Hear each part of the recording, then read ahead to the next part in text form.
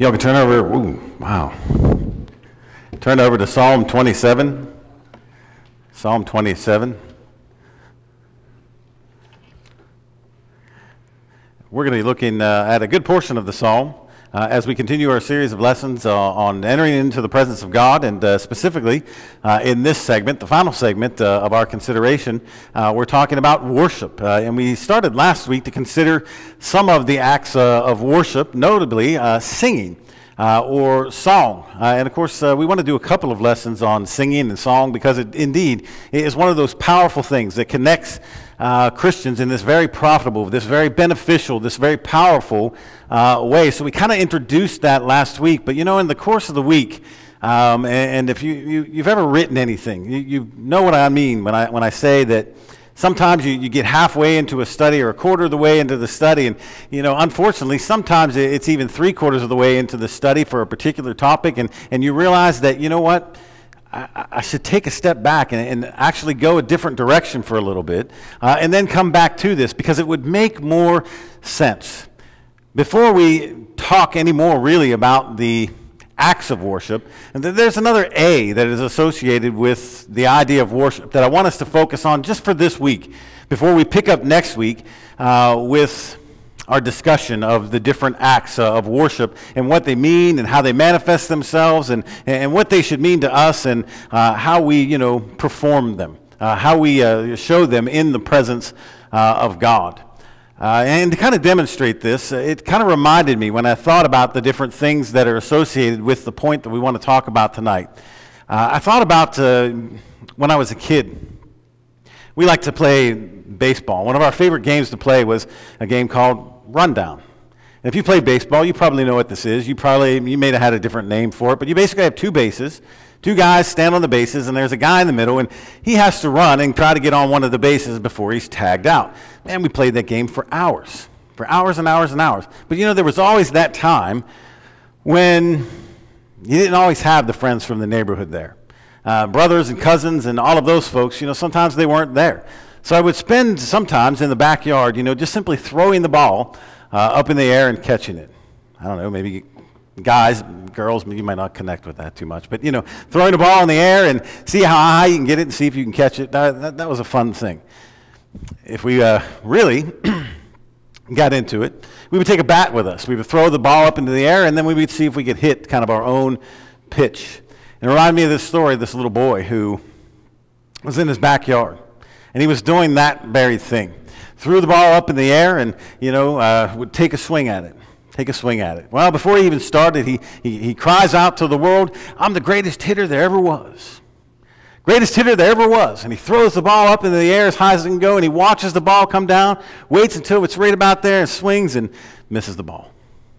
Boom, hits the ground, and he's not daunted. He bends down, he picks the ball up, and he stands up, and he says to the world, "I'm the greatest hitter there ever was." And he throws the ball up in the air, and he waits for it to come down right in there, and he swings and he misses again. And he pauses for a moment longer than he did the first time, but yet again he bends down, he picks up the ball. A little slower this time, but he announces to the world that he is the greatest hitter that there ever was. And one last time, at the end of the sigh, he throws the ball up into the air, he waits for the ball to come down, he swings and he misses again. And the ball hits the ground, and his bottom hits the ground, and he stays there. And Mom, watching all of this out the window, decides, I better go out and I better talk to him. So she heads out the door, and she starts towards her son. She gets within 10 feet. The son pops up out of his seated position, turns around to run, and is surprised to see Mom there. And yet he can't stop himself. Mom, you're not going to believe it." And Mom says, "What?" Surprised that he was so bubbly and kind of excited about it. He says, "I just struck out the greatest hitter in the world. I must be the greatest pitcher in the world." You probably heard that story, right? Attitude is everything. Attitude is everything. There's a guy by the name of Chuck Swindoll. I don't agree with everything Chuck Swindoll believes in, but Chuck Swindoll wrote a couple books. And I like to read his books from time to time. And in one of his books, he wrote this.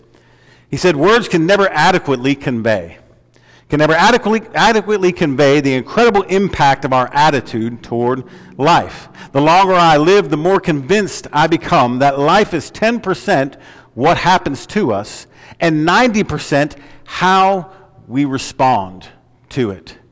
Attitude is everything. You know, before we ever hope to get the acts of worship right, we've got to have the attitude of worship correct. See, because I can walk into a building on any given Sunday or any given Wednesday, or with my family in my home, or wherever it is, wherever I am, when I engage in worship. And if I don't have the proper attitude, I can do all the acts appropriately as much as I want to, and it's just simply not going to matter. Attitude is vitally important, and that brings us to Psalm 27. Psalm 27 is a psalm that is written by David. It's written by David, and it begins by David expressing his confidence in God. In some bold declarations in verses 1 through 3, David says, "The Lord is the light of my salvation. Whom shall I fear? The Lord is the stronghold of my life. Of whom shall I be afraid? When evildoers assail me to eat up my flesh, my adversaries and my foes, it is they who stumble and fall. Though an army encamp against me, my heart shall not fear. Though war arise against me, yet I will be confident." David here throws out these bold declarations of faith. Even though he's attacked by his enemies, even though all of these things are going on around him, even though David is in probably the hardest pressed situation among his people. I mean, he's king, right? How many of us want to be king? I don't know. I mean, I just can't imagine that job. It's a big, big job. The leader of your people, not only in a kind of civil sort of social type of way, but he's the leader of God's people. So you have that added kind of theocratic sort of element to the society here. Not only do you have to do that which is right for your people, but you have to do that which is right in God's eyes. So you're getting it kind of you're getting a lot of pressure. So David is the king of Israel. He's the leader of the armies, and he is a student and teacher of God's word. Here's a guy that has a lot of pressure. Here's a guy who has a lot of struggles and a lot of things placed upon his shoulders, and yet he boldly proclaims his faith in God. Well, it makes sense because God has done all of these things for him. God has richly blessed him.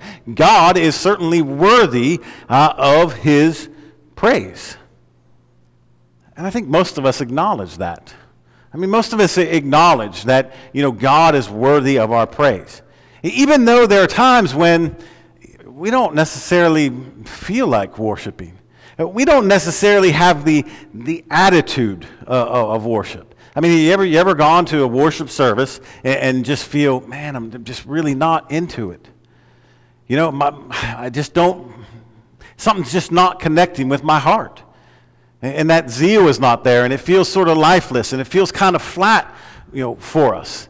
Well, that all has to do with this whole attitude. So we have to ask, how does David, and we don't know that he didn't, and we don't know that he, didn't have struggles. But how does David maintain that? How does anybody maintain that proper attitude towards, worship to God? Well, I think David in the next couple of verses is going to mention four things. Four things that have to do with attitude that will help us maintain a proper perspective when it comes to attitude and how it impacts our worship. Let's read the next couple of verses. "One thing I have asked of the Lord, that will I seek after, that I may dwell in the house of the Lord all the days of my life, to gaze upon the beauty of the Lord and to inquire in his temple. For he will hide me in his shelter in the day of trouble. He will conceal me under the cover of his tent. He will lift me high upon a rock. And now my head shall be lifted up above my enemies all around, and I will offer his tent sacrifices with shouts of joy. I will sing and make melody to the Lord. Hear, O Lord, when I cry aloud, be gracious to me and answer. You have said, seek my face. My heart says to you, your face, Lord, do I seek. So we go back and we look at the lesson that we had, last week. David here is talking about giving God praise, giving God, glory. And we do that not only in our worship services, but we do that with our daily living. How do we do that with zeal and the proper attitude? Number one, David says that you have to have discipline in your worship. Go back to verse 4. One thing have I asked of the Lord. Now, does that passage remind you of a passage? Let me begin it. This one thing I do. Anybody remember who said that? Yeah, Paul said that. Paul said that, and he said, this one thing I do. I lay aside, and I'm going to paraphrase here, I lay aside all the cares of the world. I lay aside the track record I have. I lay aside all of my credentials and my history and my upbringing and the fact that I'm the Hebrew of Hebrews and the Jew of Jews and the Pharisee trained at the feet of the best teachers. I lay all that aside so that I can focus on doing one thing, attaining to the glory that is God. This one thing I do. David, long before Paul ever wrote anything, wrote very similar words. When it came to this idea of worship, he says, one thing have I asked of the Lord, that I will seek after, that I may dwell in the house of the Lord all the days of my life. Now, dwelling in the house of the Lord, well, we'll look at that in just a little bit, but it has everything to do with the notion of worship here. But the one thing, discipline. Well, how much discipline does it take to worship with a proper attitude? I would think it'd take a lot, right? I mean, think about it. There's a lot of things to distract us from it. There are a lot of things that draw us away from having that single-minded pursuit of an effective worship.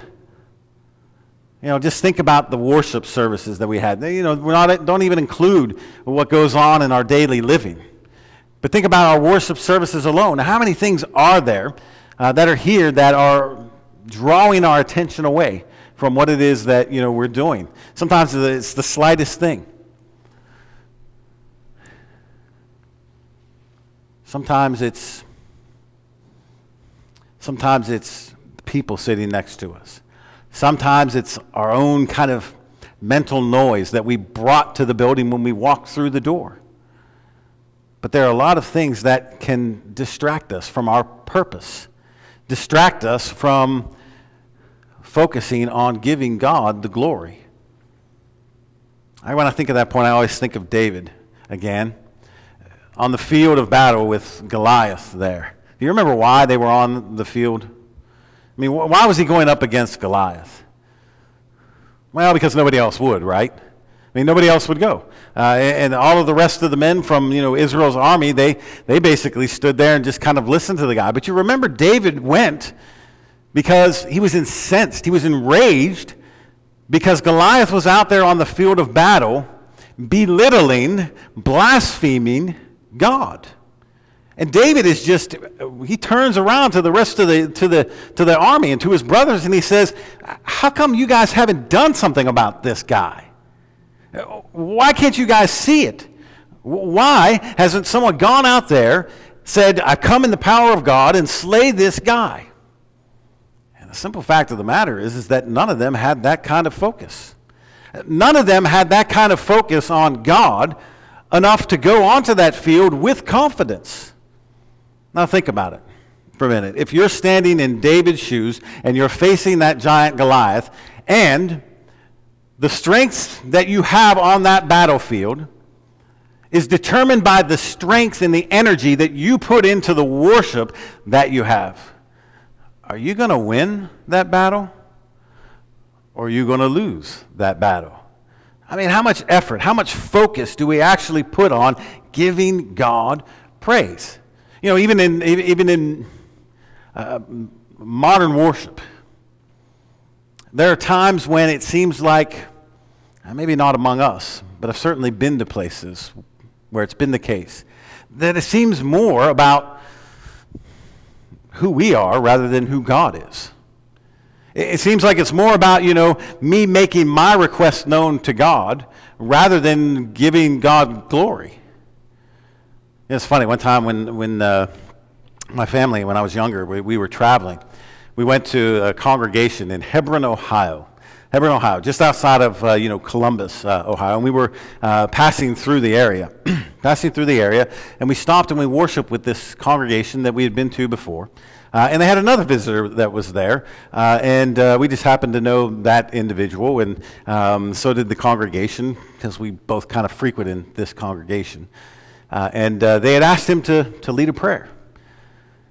It was kind of the main prayer for the worship service. And he got up and he led this prayer. And in this prayer, he said nothing about the sick people of the congregation.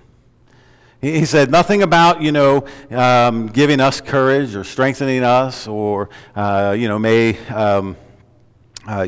we be always about doing your... He didn't say anything about that. Matter of fact, he did not mention the people in the congregation at all.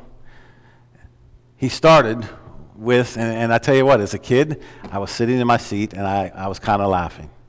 I had to admit it. And to this day, I'm still kind of embarrassed about it. I sat there and I was just kind of chuckling because he started with the wind. He said, Heavenly Father, we thank you for the wind. And he went from the wind to the water, and from the water to the earth, and from the earth to the sky, and he went from the sky to the streams, to the oceans, and he went through and he said this, like, I'm telling you, it had to be 5-minute prayer. Just thanking God for all of these blessings and describing them in just these intimate details that you could just simply tell this fellow appreciated.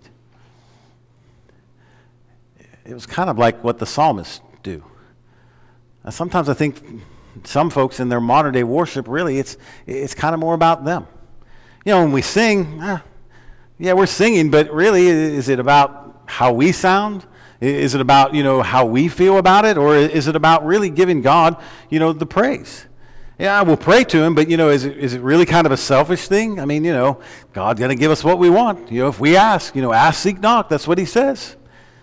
When it comes to the notion of worship, we got to remember that the main focus, the discipline of worship, demands that we focus on glorifying God. Giving him the praise, giving him the honor. And you go back and you look at the story of, David and Goliath. David was offended by the arrogance of Goliath, and it was unwilling to acknowledge the words of Goliath when Goliath was putting down his God.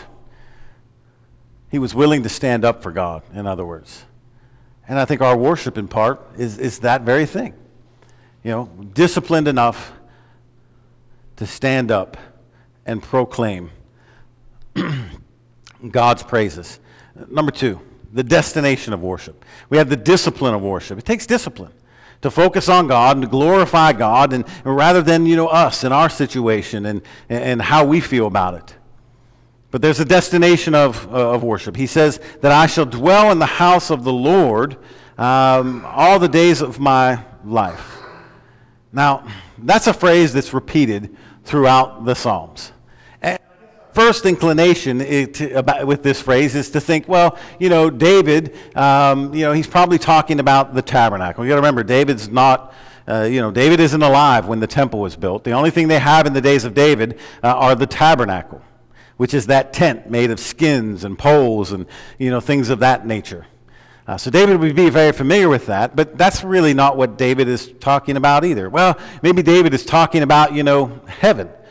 Well, you might think so if it weren't for the phrase, all the days of my life. So what exactly is it that David is talking about here? Well, he's talking about a destination, but it's not a place that you travel to in some physical way. It's rather an experience that you have. And that experience is defined or summed up by saying we have an intimate relationship with God. Just for a moment, hold your place in Psalm 27 and go back to Psalm 23. Psalm 23, and notice the last verse of that psalm. It says, surely goodness and mercy shall follow me all the days of my life, and I shall dwell in the house of the Lord forever. Now, what's Psalm 23 about? Well, Psalm 23 is about all the blessings that, God gives us during our journey here. The way he protects us, the way he comforts us, the way he brings us along and educates us, and all of the wonderful things that he does for us as our great shepherd that mean goodness and mercy for us all the days of our life. And we will have a relationship with God. That's basically what he's saying. We have this relationship with God. Now, worship is meant to bring us to the throne of God that we might grow in our understanding of him. And you can't have a relationship without God, or you can't have a relationship with anybody without knowing them. Right? But there is relationship. And you can learn, and you can know people. And sometimes this is a little bit more, obvious than not. Today, we went to the Home Depot. We were buying a few things there. And one of the things we bought was some mulch. And we pull up and we asked the guy a question. He's out there in the parking lot. He's selling mulch. And I asked him about these pallets that he had stacked up there.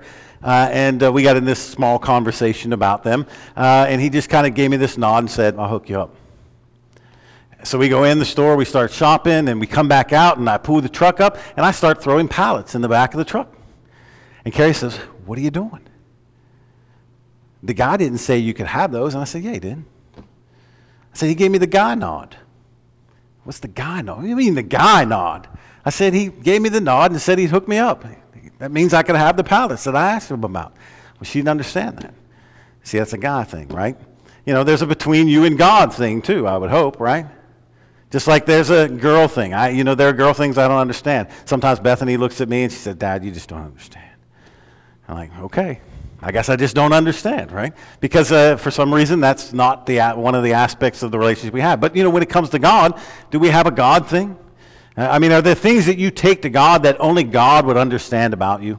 You go over to the New Testament, the book of Romans, and you read there in the book of Romans about how we're going to God with these things that are inside of us that we can't even express in words.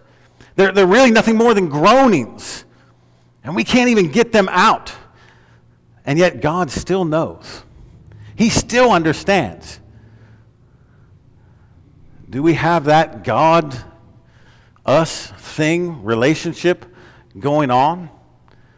Or is the prayer life, is the praise life, is the worship life between you and God just kind of this sort of, flat, unzealous, sort of undisciplined, type of thing? Well, I think if we remember, it's a destination, a relationship, so to speak. That there are certain things that are involved in that destination. Number one, that we understand that God is the object. God is the object of our worship. Okay? Number two, I think that we have to remember that God is also not just the object, but God is the motivation of our worship. If you go all the way back to Genesis chapter 4, verses 2 through 7, you remember there's a guy by the name of Cain. And he's offering a sacrifice. Offering a sacrifice to God. Now, sometimes we go back there and say, well, Abel offered a sacrifice of blood, and Cain, his wasn't. His was from the field, and, God, that wasn't acceptable. Well, that's really not written anywhere. If we base the standard upon what would come later, then it would have been perfectly natural for him to give an offering of the first fruits of the field, because that's what they did under, the law of Moses. So, why would we assume, anything, different? Anything different? So, why was it that Cain's wasn't acceptable? Well, I'm going to just generically kind of put it out there. Perhaps it was, the attitude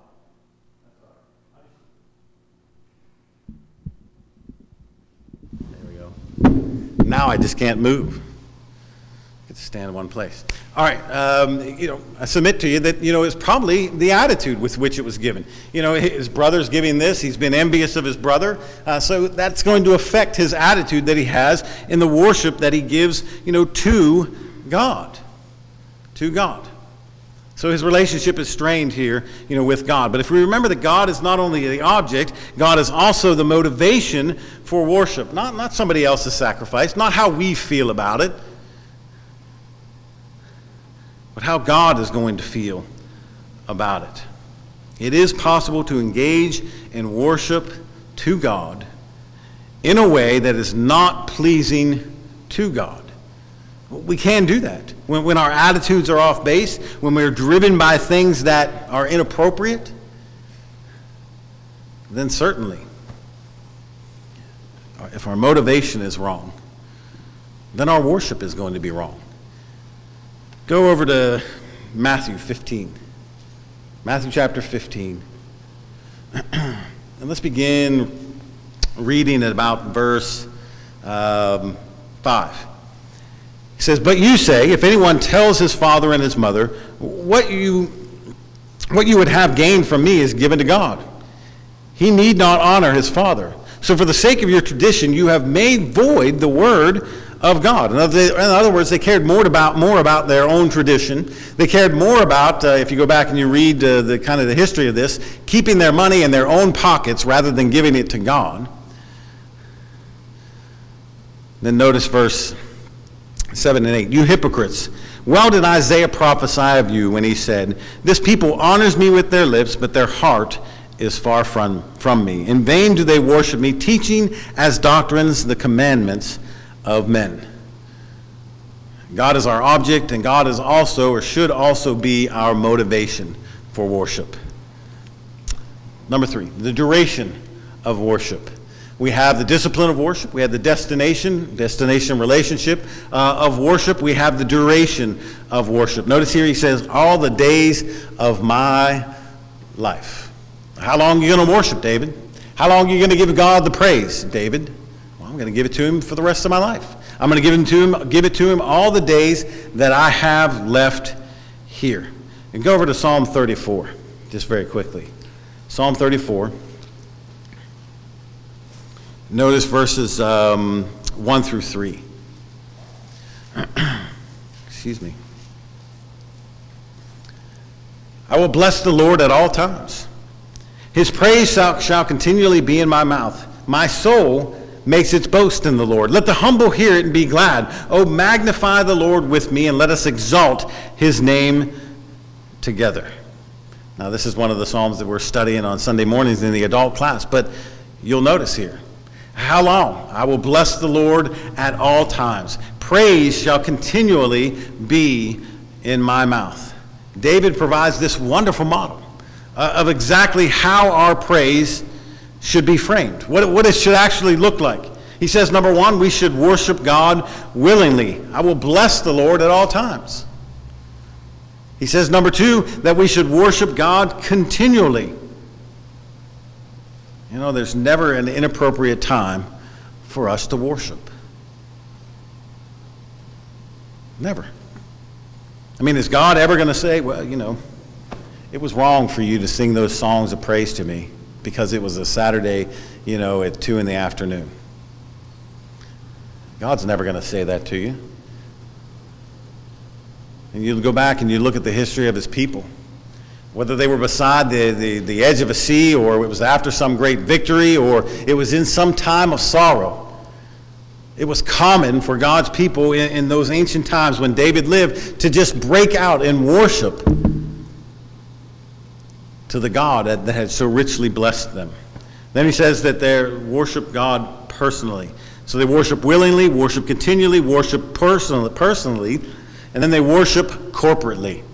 Notice verse 3. He says, "Oh, magnify the Lord with me, and let us exalt his name together." A lot we could kind of say about that point, but, you know, it should be a one to another sort of thing. That's why when we turn over to the New Testament, a lot that we're going to see there, especially when it comes to singing, is that it's a one to another activity. You're singing to encourage me, and I'm singing to encourage you. And, you know, when it comes to prayer, you know, you're lifting up God's name, and you're lifting up God's name on behalf of the saints, and I'm lifting up God's name on your behalf, and so on and so forth. It becomes something that we do together. And then the final thing is the desire of worship. Going back to Psalm 27. Back to Psalm 27. Notice it says, "To gaze upon the beauty of the Lord, and to seek him in his temple." David had two desires in worship, it seems, from these verses. Number one, he wanted, to see the beauty of the Lord. Now, the Hebrew literally says to behold the beauty of God. And it was a saying, apparently in those ancient times, that meant that the object of one's affection, or the object that is mentioned in the phrase, is the thing that brought the author the greatest delight. The greatest delight. We have phrases kind of like that. When we want to really emphasize that, something was special, or something was unique, or something really, really impacted us. Now, it kind of changes from generation to generation. But there are sayings that we have that kind of indicate that it really impacted our lives and was really some special event. Well, that's what this phrase was. This is the way that phrase is kind of found in their language. One thing I've asked the Lord I will seek after, that I may dwell in the house of the Lord all the days of my life, to gaze upon the beauty of the Lord, to fully take in and continually gaze upon God's glory. Number two is that he seek him in his temple.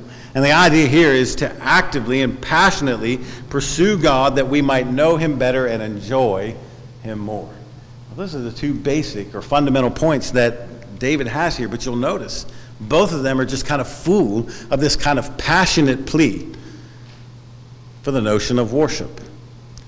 The Psalms do this kind of all through them. You can't read the Psalms, and I know I kind of say that a lot, but you can't read the Psalms and walk away thinking, these people really didn't care too much for worship, did they? And, they didn't long, for the presence of God. You would never think that after reading the Psalms. As a matter of fact, you get done reading the Psalms, and if you're reading it to kind of discern how they had their minds fixed in worship, I don't know about you, but I get done reading on some of the Psalms and I think, man, how come I can't do it like that? Man, they're up here, I'm down here. And, their zeal is, far exceeding mine. It's just amazing and astounding, but you'll notice, to seek his beauty, to seek him in his temple. Psalm 42 and verse 1. Anybody know what it says? As the deer pants for the water, so my soul longeth after thee. It's a description of a person desiring to give God praise and glorify him. It's an astounding thing. So how is our attitude? What is our attitude like? Are we kind of a can-do sort of mentality when it comes to worshiping God? That every time we come into his presence in a corporate way and gather together, that it's going to be a zealous thing. It's going to be a how can we make it better? How can we move forward in this and get to know our God and relate to him in even more ways? Or are we the kind of person who's I really just didn't get much out of that? I've always wondered kind of about that. You ever meet anybody who says, I just really didn't get much out of worship? Well, that's good, because you weren't designed to get anything out of it. You were designed to put things into it, because God is the center, and he is the one we are glorifying and praising. And if we don't feel as if we have satisfied that, and if we certainly have not satisfied it with our attitude, then what have we done? So our attitude must be correct. But of course, that's true of our life as a whole. Our life as a whole must be one where our attitude is reflective of the hope and the love and the passion that God has placed within us, we being his children, those who are destined for eternal life. And man, if we can't be happy about that, what can we be happy about? So let's end tonight by asking that question. Are you a child of God? If not, why do you wait? Why not obey him tonight? Why not enter into the waters of baptism? Let him wash you clean. Rise from those waters so you can walk in newness of life. Or maybe you simply need to come back and once again walk in those paths that give us strength, that allow us to say, like David, the Lord is the light of my salvation. whom shall I fear? If you are subject to the invitation's call this evening, come as we stand and sing. Hear the sweet voice.